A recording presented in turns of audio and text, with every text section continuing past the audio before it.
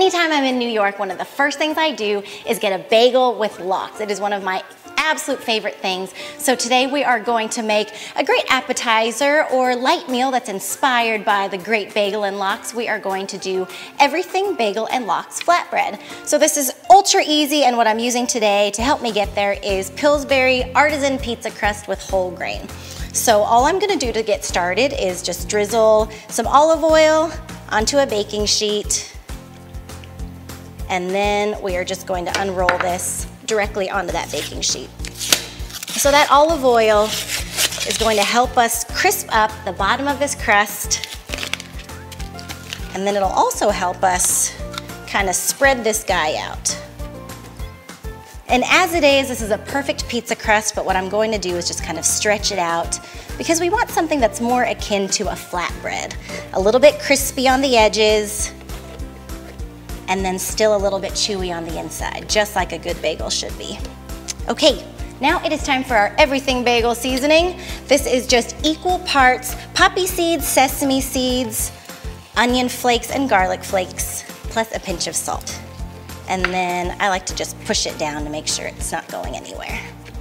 We are going into a nice hot oven today, 425 degrees, until it's golden brown and crispy.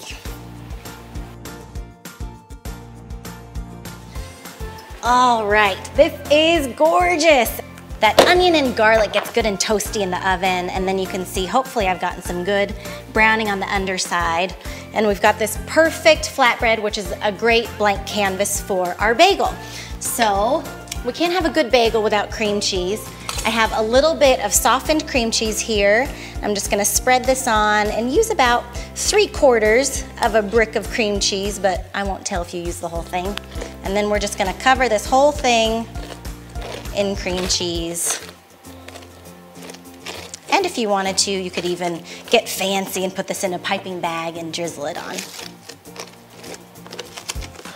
All right, once you have a good layer of cream cheese on here, now we can put on all of our other bagel toppings. And this is just everything you would ever want on a smoked salmon bagel. So over here, I have some thinly sliced cucumber, and I'm just gonna lay this out.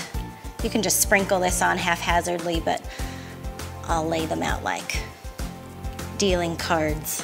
Just overlapping, nice and thin cucumber. Okay, cucumber's down. We're gonna get a little bit of shaved red onion, nice and thin, and then sprinkle that over top. And then the next thing this gets is the star, our smoked salmon. It's somewhere between 4 and 6 ounces, so as much as you want, as much or as little as you want. And I just tear this up into little pieces and spread it out. It is good and salty, so I don't want to coat the whole thing in smoked salmon. Just some bite-sized bits all across the top. All right, once you have your smoked salmon on here, I always like capers with my smoked salmon. Just that good salty brininess is a really good complement against that salmon. So we'll just sprinkle some of these guys on top. And then I also love dill and salmon. That's just such a classic combination. So I have some good fresh dill, and instead of chopping it, I just like to kind of tear up these little feathery leaves and then sprinkle it on here. I don't mind a big pop of dill, and I just think it looks so much prettier that way. Okay, now we've got our herb on there. Last thing we need is a good shot of fresh black pepper. And then one last thing I like to do is just a shot of lemon on top. This helps offset the saltiness, and I just think it's a really nice bright touch at the end. So just a light drizzle of lemon juice, and you are good to go. So from here, we can slice this into squares with a knife, or a pizza cutter is really easy. But what I love about this is it's just so fresh, and the result is so impressive for not a lot of work. So there you go, our everything bagel and lox flatbread using Pillsbury Artisan Pizza Crust with whole grain.